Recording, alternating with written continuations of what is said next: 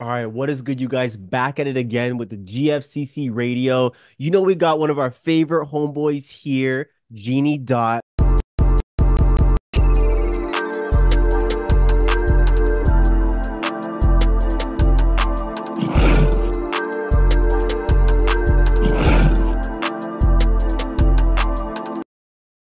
Today, we're going to get really deep into some universal stuff. And I bet you this is going to be two parts because we got a whole bunch of joint that we like to talk about and that's very potent. So, first, I want to say thank you for coming on the show once again. We love you so much, bro. For sure, bro. I love being here. I missed y'all, man. I was like, bro, was he gonna have me back? I was missing it. So yeah. And also, real quick, Dawn, if you're watching this, hey auntie, how you doing? Hey, auntie. Yo, so I want to say today we're going to be going a little deep into some universal stuff. And it's wild how me and Jeannie have it's like the same journey, but in different ways. It's so much like yin and yang, but we're always, especially when we post, it's around the same stuff. And whenever we're getting information, it's about the same things, but it's like different angles. And for this one, we are going to start with the Omniverse. Now, I called it the Universal Cube. Now, let me tell you how it first started. So, when I was getting this information from the Galactic Federation, at one point, I actually wanted to astral project and see how far I could go. I wanted to go as far as I could. So the GFL told me first that when you go out there, that the universe, it goes universes, it goes like galaxy, and then universe, and then universe. It's like a metaverse, like the superverse, and it keeps going until it gets to something as large as the universal cube, which is made out of universes like cells in our body, which is interesting because our cells are basically like universes of their own as well. So I found that really fascinating how large it goes. And then when I talked to Genie about this, I was like, do you know anything about the universal cube? Because I was also told that it is a technology. So I was like, yo, like, I don't know what it is. Is it technology? Is it real? And I realized it's both. And so I was being taught about how the universal cube technology is based off of the larger verse, metaverse, or what we call omniverse now. And I realized how it allows the people in the galaxy to connect with the universal cube. And so the tie with it is so deep that when I talked to Genie about it, he knew what was up and he called it the Omniverse. And he's like, yo, I've been knowing about this and I've been getting joined about this for a bit now too. So I would love for you to go a little bit about how you kind of discovered the Omniverse or the Universal Cube and kind of your experience with it. All right, so with the cube, right? It was crazy how that all popped up because when you first mentioned that to me, like I was being told that day that I was gonna go to like the avian galaxy, right? And I've noticed that when it comes to galaxies, galaxies are like whole different realms. Like before I would call the planes of reality realms, but a plane is a level of reality. So there's 12 planes, 12 levels of reality. A realm is a field of activity. So you have different fields of activity inside every single plane. A galaxy is literally a field, right? It's a field of light where activity happens at. So it's like a whole different, like there's literally whole different worlds, dimensional spaces. It's crazy inside galaxies. So I was gonna go to the avian one. Now, I didn't even realize how this whole cube stuff is looking up at first because like he just talking about the cube. I'm like, yo, this cube seems important, but like, what's up with it? And then at nighttime, he mentioned it again. I'm like, bro, what's up with this damn cube? Then I got a huge download about it. So I was being told like by the Phoenixes and Avians how like it helped to like structure like the whole entire omniverse into one because the word omni means all, and then verse means if you look at a verse, it will say writing arranged in a metrical rhythm, typically having a rhyme. So a verse is a rhythm. Then rhythm means a strong, regular, repeated pattern of movement or sound. So a rhythm is a repeated pattern of vibration. So an omniverse is pretty much the sum total of all the different repeated patterns of vibration because reality is just a repeated pattern of vibration. Right now, they always say that everything comes from the 0 point field. The 0 point field is literally a field of fluctuating light field, patterns of vibration. So with that being said, I was being taught at first it was just like, oh, the cube helps to structure the whole entire universe. I didn't even know about the omniverse yet. And then it's like, I forgot what made it happen. But I was like, I knew there was like I knew what made it happen. So I was thinking about like paradoxes and how a paradox is pretty much like when something happens that doesn't really make sense. So an example is like, let's say I were to time travel right now to my grandpa to make my grandpa stop meeting my dad. That's a paradox because if I stop my grandpa from, I said meeting my dad. If I stop my grandpa from making my dad, then he can't make me. If my dad never made me, I can't go back to the past and stop my dad from being born. So it doesn't make sense. And stuff like that actually tends to break Hmm. reality. The only way it does make sense with a multiverse when you have multiple realities. So the version of me who went back to stop my dad from being made is not the same timeline. You know what I'm saying? It's different timeline versus a you. That's where the multiverse comes into play. So I was like trying to find out more about how that works. I started being taught about the greater omniverse. And like I remember like someone inside the Discord sent a picture of like different layers of universes, right? So I'm like, bro, I gotta find that, right? And then I looked it up and I was seeing that people already tend to like have like five main ones: universe, multiverse, then it'll be like metaverse, and then they had like hyperverse and xenoverse.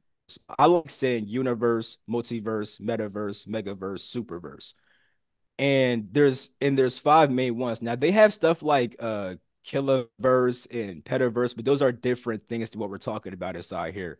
And then Hmm. also I already was taught about harmonic universes or harmonious ways of experiencing the universe, which now I'm calling just the whole omniverse because the whole omniverse includes every single arc verse. So there's five arc verses. Arc verse means great verse. We're calling it a great verse, a great pattern of vibration, because in every single verse, there's other smaller patterns of vibration. So inside the super verse, right? This is the first one to come into play. Like with the, do I have my paper right here? I do. So you see how you have like all these different genres that go into this one thing right here? Hmm. But yeah, this one thing at the bottom is the whole universe, right? So you have all these are different realms inside different verses. So these are different these are different realms inside the superverse, megaverse, metaverse, and they all link inside the universe. Now the piece of paper is the omniverse. So the Hmm. omniverse is where everything manifested inside of, but the universe actually links every single one. So inside the superverse, right? the way that the way that vibration repeats itself there is as electric charges. Then inside the megaverse, they become electric fields. Then inside the metaverse, they're electromagnetic fields. Let me backtrack a little bit. So once again, a realm is a field of activity, right? Or domain of activity, right? Now, why am I saying this? When you have an electric field, right? That is an electric realm, literally. It's a Hmm. field of activity. So all the realms inside the megaverse are like electric realms. All the realms inside the metaverse are electromagnetic realms. Now, from those electromagnetic realms, you had artificial ones get made. So if you guys know about Gnosticism, right? There's actually a story with Sophia, which represents wisdom, right? But it's wisdom that's not unified with Christ. And I forgot what Christ would have directly represented, but it's like when you don't create with knowledge from the creator or some shit like that. Essentially, when that happened, she made a being named Yaldabaoth. Now that being's actually a reptile. Now, why is that so important? Inside the metaverse, right? It was reptilians who started making the artificial realms and stuff like that, which shouldn't even really be seen as bad because the reason why you can see a galaxy right now is because they actually made the stuff. Because understand that before the multiverse and universe, things were not physical at all. So it would have been like you had this. Let me get a blank piece of paper. It's like you had this blank piece of paper, right? And there was beings everywhere, but you couldn't see them. Once they started making stuff, it started to actually form now. So with all that being said, this this start dealing with these fucking with these frog wars, with these frogs fighting reptilians inside the freaking metaverse, and then inside the universe it manifested as this cold spot in Eridanus, where literally nothing can manifest that because inside that space there's like paradoxes there. So they essentially broke reality there, therefore nothing manifests there. And if you look up Eridanus cold spot, you'll literally see how scientists propose that, yo, is this the result of a multiverse collision? what the freak made scientists say that? But the thing is, yeah, it actually is. The way you cause a one of the ways you cause a paradox is by colliding multiple realities. Because, like I said before, the multiverse kind of helps to solve a paradox, but you could only take so many, you know what I'm saying, different timelines coming into one for stuff stop making sense. I actually went to a place called Paradox Palace and they put me through a paradox. And essentially what happened inside there was like, it's like I was in a dream experience, but I woke up at some point actually here. Then when I went back to the same exact dream, I was in a different kind of dream that was similar to the first dream. So I was remembering stuff from the first dream, from my real life, and from that reality. And when all the memories mixed into one, it's like stuff will stop making sense because like I'll talk to my mom right inside this reality about something that happened over here, but she didn't see what happened over here. Only I did. So it's Hmm. like reality would start to break as I did stuff like that. And like I was trying to show my mom something right inside this reality that came from a different one. And when I got to my mom, it crumbled because she never saw it before. So it was like, nah, not wrong reality. I'm like, what? So like the whole stuff just started literally like falling apart the more where I was trying to contemplate what's really going on here. So yeah, like imagine like 50 of those is coming together. It does break reality. That's why nothing grows inside that spot in Iridanus. And with Iridanus literally like the flow of time isn't Iridanus. So there's a Hmm. concept called horologium or something like that. Hmm. Horologium is right next to Iridanus. They manage the flow of time. So Iridanus is the flow of time. Horologium manages it. And I say the flow of time goes in there because here's how you can kind of see it, right? Imagine like a tourist shit that kind of goes like this, right?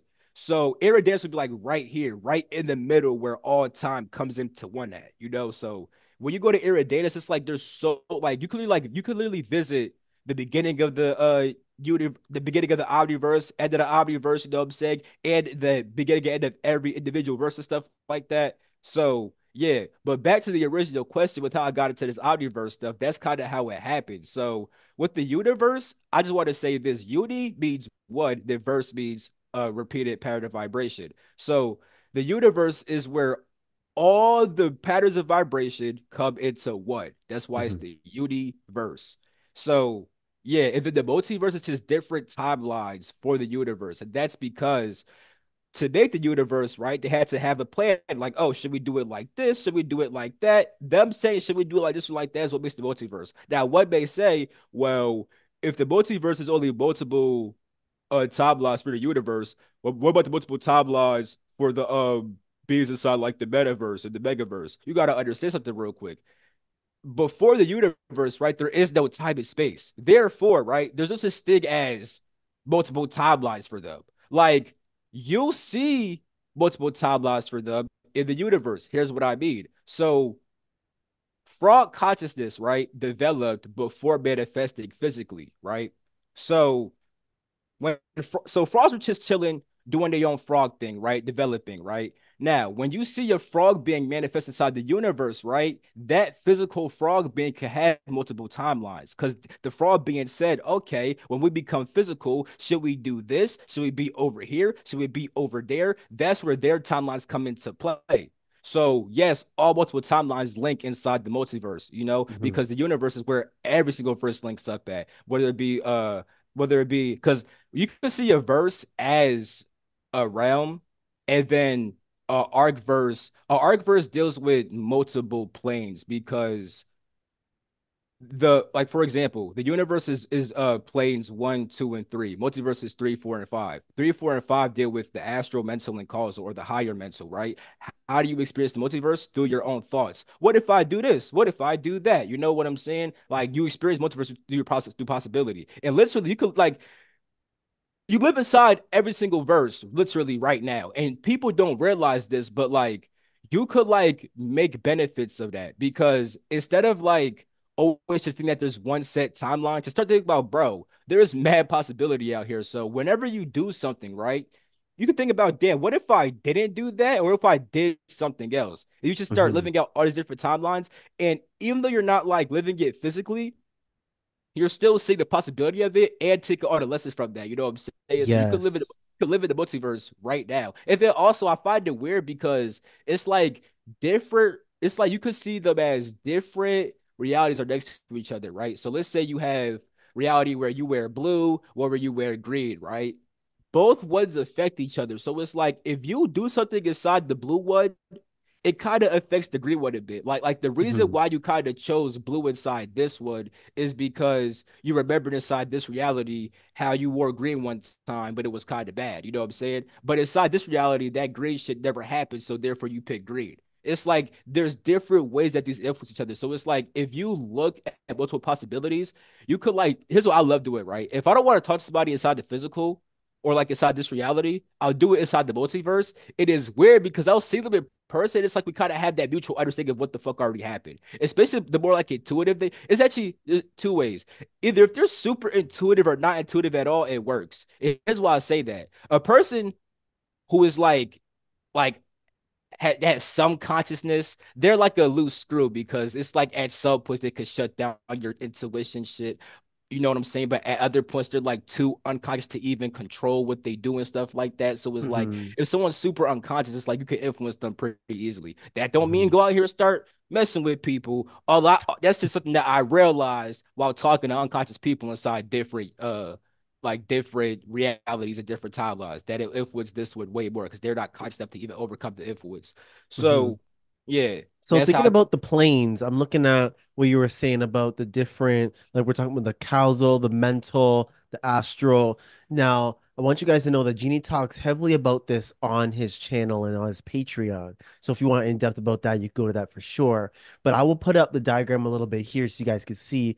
I used to call these, and this is what the GFL taught me, was that they called it the chakras of the universe. And so when he was talking about the different planes, he's referring to the different like, and he was saying the different layers in which we all experience at the same time, but you also gain more awareness of one once you start evolving in this physical body. So when he was talking about the different beings and how it's like they're there but they're not, is because they're there, just not in that, if you want to say, chakra of the universe, or that layer of reality. And each layer, you have different things you could do. So, for example, we were talking about the frog beings or like reality shifting, like he was saying. Okay, he's gonna reality shift and do that in the astral so he can visit different realities and different versions of time. Now, this is actually what I was just talking about with my client yesterday because her guides were heavily speaking about how she could change the timeline if she wants to. So, for example, there's someone she wants to talk to over here. But in the timeline she's in now, she doesn't talk to that person until weeks later, until they initiate it. But she was like, but I kind of want things to move and all that stuff. And I said, listen, you could change the timeline however you want. If you want, you could go there tomorrow and say what's up and then go talk. And however it happens, it happens. But you're changing the timeline right there. So if you're on this timeline, you can see where things go. You're like, okay, I know, especially when you're in awareness, you're like, I know in a little while he's gonna make a move. But I want it to happen sooner. So I'm gonna change the timeline. I'm gonna align with this timeline where I approach him and we have conversation and whatnot. So you could align with the completely different timeline, or like we used to do, we would astral project and visit these timelines where, like, for example, for her, she could visit a timeline where they're actually together and she could see what that is like. And I found that interesting because she has this access to time, but she wasn't realizing how she could use it. And in her mind, she's just like, oh well, I could do this and I could do that, and then things will be a little different. But she's not aware of how she's literally changing the timeline for herself. And I was also thinking about the astral projection you were talking about. It's like when you travel and then you have these conversations, but it's like then when you see them in person, it's some of them sometimes they remember. I remember we do this all the time. Like we have a conversation in the astral, and then we're talking in the like in the physical, and we're like, did we talk about this before? And then one Mhm. of us is like, oh yeah, like we did talk about this in the astral. And then we're like, oh, okay, yeah, yeah. So I find we do that a lot. And that brings us into the hive mind, which we will talk about soon. But know that these layers, it's really crazy how these layers of reality are like chakras of the universe. And then these things make up this universe makes up then the superverse, which makes the omniverse, which makes everything. And there was some science because I was asking, I remember we were talking about it, and I was asking, I was like, why is it a cube? Like, I don't understand why it's a cube. And they were trying to tell me, they were like, a cube, you can't see the same side of it. They're like, it's metaphorical and literal. You can never see, whenever you look at one side of the cube, you always see a different angle of the same thing. And I was like, whoa, okay, that's getting big, right? But then I was like, all right, Genie's gonna be able to help me understand fully mathematically, especially why it is a cube. And I found that interesting because I tried to when I was astral projecting, I tried to go further. I was like, you know me, y'all. I was like, all right, let's see what's beyond that joint, right? And it was like a wall. My guys would look at me, they went like this. They're like, all right, yo, he went far as hell and he's trying to go more. And I was like, all right, y'all, you right, you right. So then I went back, but the fact it was so large and it was a cube. And then they had a technological version of it that was smaller. I was like, yo, this is getting like real quantum and scientific, reminding me of Ant-Man a little bit. So yeah, I want to know what's up. What you think about that? Yeah, so as to why it's a cube, in very simple terms, cubes have to structure energy and stuff like that. So the cube officially, you could say, got put into place once they put every single arc verse and linked it inside the universe. So it's like back to this picture, it's like everything's kind of like all spread out, all random here. Then it gets cubed up inside the universe type shit. So the cube has to like structure the expansion of energy and stuff like that. And I just brain fart. Oh, with the technology aspect. So yeah, they were calling it a natural technology in the sense of Mm-hmm. like it's made out of natural elements, but those natural elements got artificially structured to have a certain kind of purpose.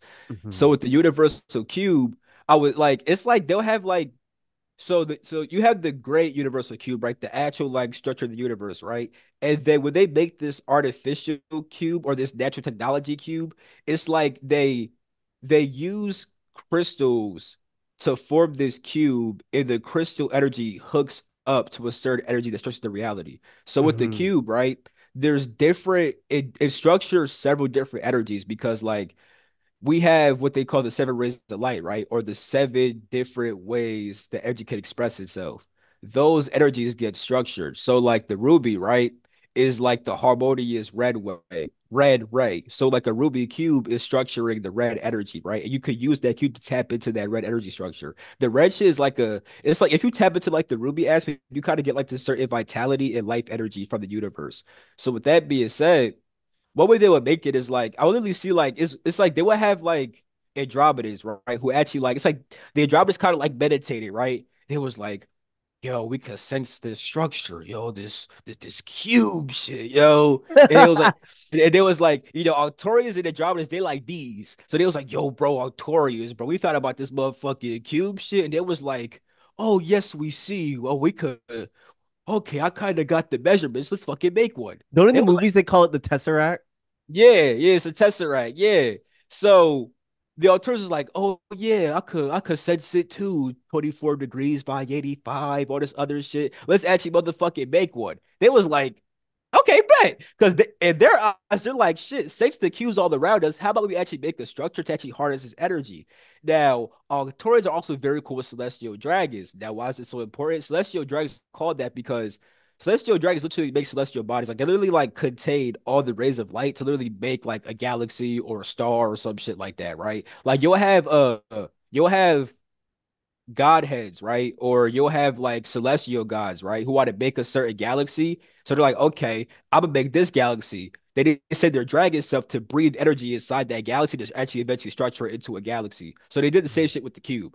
Like, dude, like the Artorial go like, okay, they'll make like this invisible grid structure of the cube, and then say, dragon, breathe into this shit. Then the dragon breathe into that shit, and then boom, they got some motherfucking celestial cube shit. And then yeah, so that's kind of how they made it. I, they probably I'm gonna assume that they use different dragons for different cubes, like a ruby dragon for like a ruby cube or something like this. So I'm gonna assume.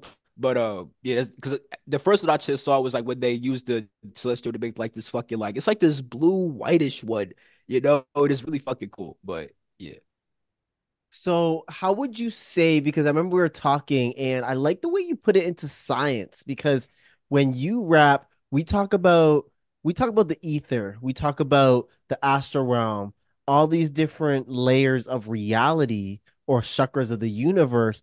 But the way you put it was interesting. You called it the quantum realm. You call it all the quantum stuff. So it's like the science has a word for what we do, and they call it the quantum stuff, and it's making us think about like we have Like for example, I set up a portal and I put it so when I astral project, I could shrink and then shrink down into these little portals in my room. And I was testing that out. And then I was telling Genie about this, and he's like, "Yo, this sounded like some Ant-Man shit." And I was like, "Yo, true." And then that led to talking about the quantum realm and how it ties into everything we're doing. And his view on the quantum realm and how he uses his knowledge about it always fascinates me. Yeah, bro. So the quantum realm, right? That's what, yo, when people hear quantum realm, it spurs off so many different thoughts, but I'm gonna simplify it. So this all started because really I had like got showed this rule that I call ocular sight, right? And like I knew that you could use the rule to like zoom into different aspects of reality and stuff like that. So it was like literal and metaphorical. So like I could like put my shit on my computer and then zoom in to see the astral aspect of it. You know what I'm saying? But then also like some metaphorical shit. It's like with a person, you can like do it with a person and like look into their soul, kind of. It's really interesting. But with that being said, Cash mentioned this rude. I'm like, yo, is it this one? Actually, no, I thought it was two other ones. He said, I think it's actually that one. I'm like, damn, that is the most newest one. And he told me how it was linked to like this like cult like civilization and stuff like that, right? And like, so I found out more about it. I made a story that's like an hour long. It's gonna drop on YouTube on Tuesday. But to keep it long story short, there's this galaxy, the Leo constellation, where they have what I just call ooze, right? I call it ooze because in Ant-Man, if you guys have ever saw Ant-Man, there's a scene in Ant-Man where Ant-Man is taken to the quantum realm, right? And then he's taken by these beings, right? And they're just chanting some shit that he can't understand, right? They make him drink this liquid, and it makes him be able to understand. And all he hears is drink the ooze, drink the ooze. Before it's just they don't know what it said. It just says drink the ooze, drink the ooze. And I'm like, bro, when I saw that shit, I'm like, this is also motherfucking real life shit. Because with this ooze shit in the Leo constellation or in the galaxy that's in the Leo constellation, when you would drink this ooze, right? And it made you able to perceive the quantum realm, right? So it's dead as like the same way that like he would drink the ooze and he can actually hear the quantum bigs now. You drink the ooze and you start hearing motherfuckers, you start seeing shit.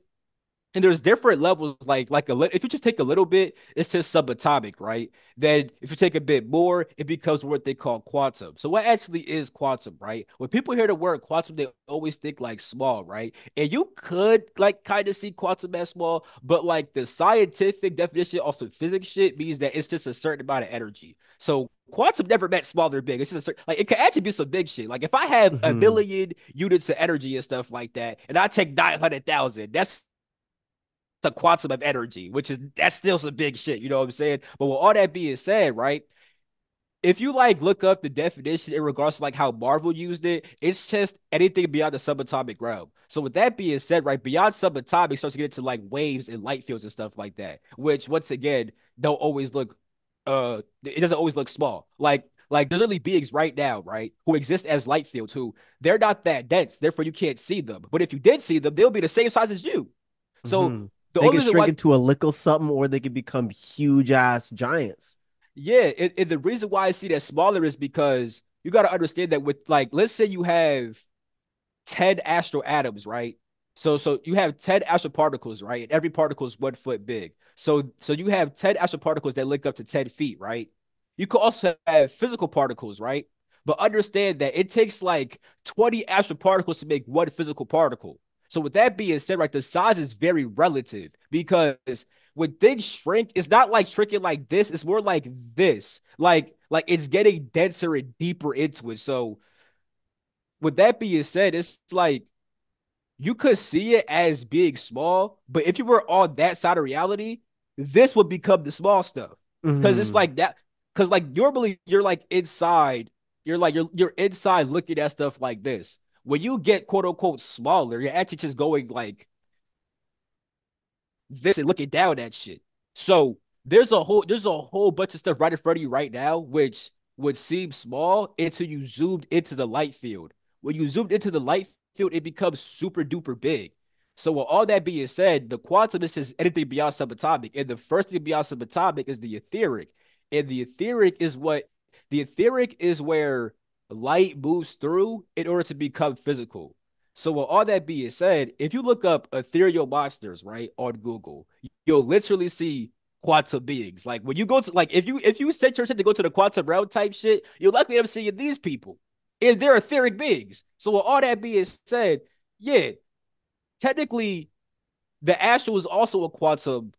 Really, it should be played because quantum realm would imply a quantum field of activity, right? So that could be like a quantum galaxy. You know what I'm saying? Then the quantum plane is just the level where the galaxies actually exist at. So with all that being said, anything beyond subatomic is technically quantum, meaning that the etheric is quantum, the astral is quantum, the mental is quantum, and it's like the more you go inside those, the more like abstract you become. Like right here, you have a whole physical body, right?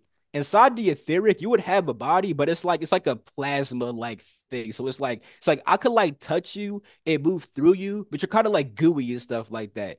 Awesome Hmm. astral shit, if I touch you, move through you, you're not gooey at all. You're just like pure light type shit. Now, inside the astral, you still have like a form. You're like, hey, I could look like a ghost. You know what I'm saying? Once you get to the mental, like if you actually lived inside the mental, I don't mean being aware of the mental. You're aware of thoughts. I mean actually living as a thought. You would just be like a compilation of shapes. You would just be like fucking squares and shit that could make up a reality. So it's funny because these who get sent to that place, right?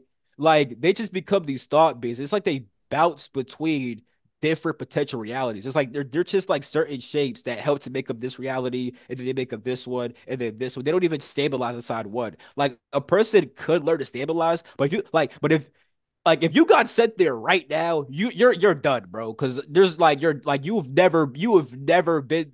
People can't even control their mind and stuff like that. So if you can't control your thoughts Hmm. and stuff like that, bro, if you got sent inside there, It's over. dog, yeah, bro. Yeah. Okay, y'all, we're gonna take a quick break and then we're gonna come back. We got some more we're gonna talk about. Stay tuned with it.